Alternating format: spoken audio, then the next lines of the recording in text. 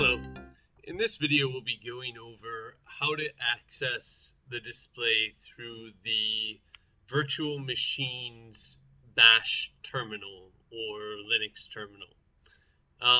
So the first thing we'll need is the display needs to be connected to your host computer. So in this case, my host computer is this Windows 7 computer. If you don't know how to connect the display to the computer or you haven't done that, please go watch the video explaining how to connect the display via Ethernet to your host computer. There's also a video on using PuTTY in Windows. So we can use PuTTY to just confirm that the display is actually connected and we can reach it from our Windows operating system. So I'm just going to use PuTTY here to test this out. There's also a video on using PuTTY, so if you don't know how to do this, please go check out that video. So you can already see, oops, I gave it the wrong name.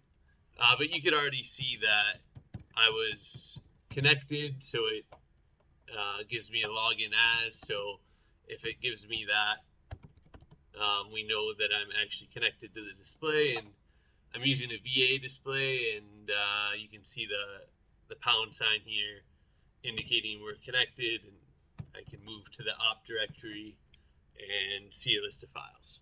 So we are in fact connected. We can connect from our Windows machine to the display, and that's an important step to make sure that you can connect that far. So once we can confirm that, we can open up the virtual machine here. So as I've shown before, we have I've created some videos on virtual machine setup and everything. So if you haven't set up the virtual machine, please go watch those videos. But we have the virtual machine here. You can see for me it's running because I've already double clicked it and it's running, so we don't need to wait for it to start up. So I'm just gonna go ahead and open it. So this is the virtual machine, and as I've said in previous videos, mine may look slightly different than yours. So this should be short.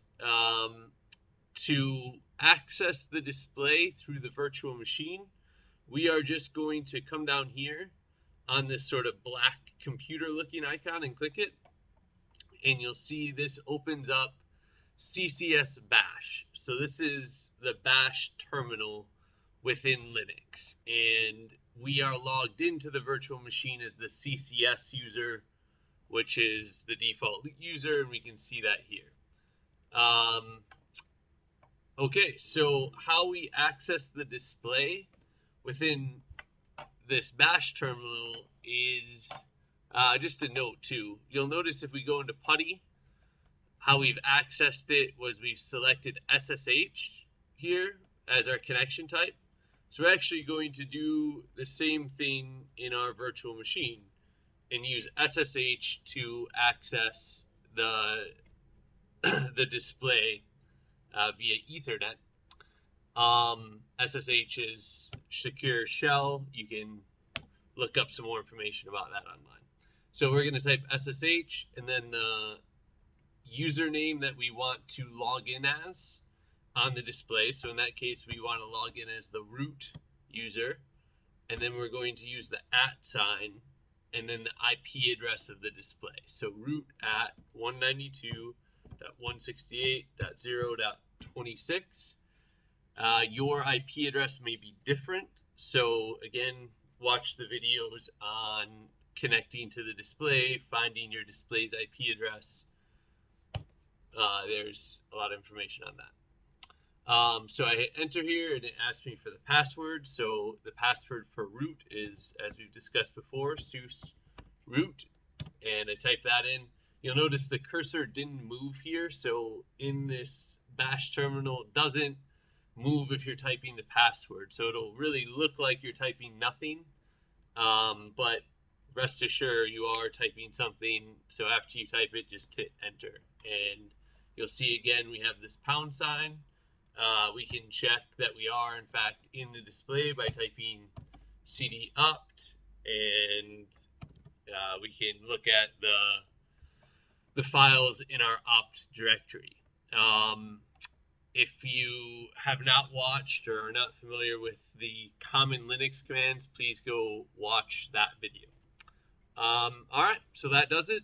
And this is within the virtual machine, how we would gain access to the display, be able to move around files, be able to copy files from our virtual machine to the display, or vice versa. So from the display to the virtual machine, we can modify everything. So a lot of different things that we're going to want to do with our applications, whether it be installing runtimes or installing applications on the display.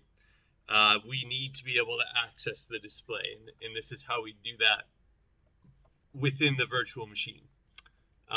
In Windows, we can use PuTTY and FileZilla, as I've created videos on those. Go check those out. And that's it. I will create another video on specifically getting files from the virtual machine and to the display, and then from the display to the virtual machine using a command called scp. All right, thank you.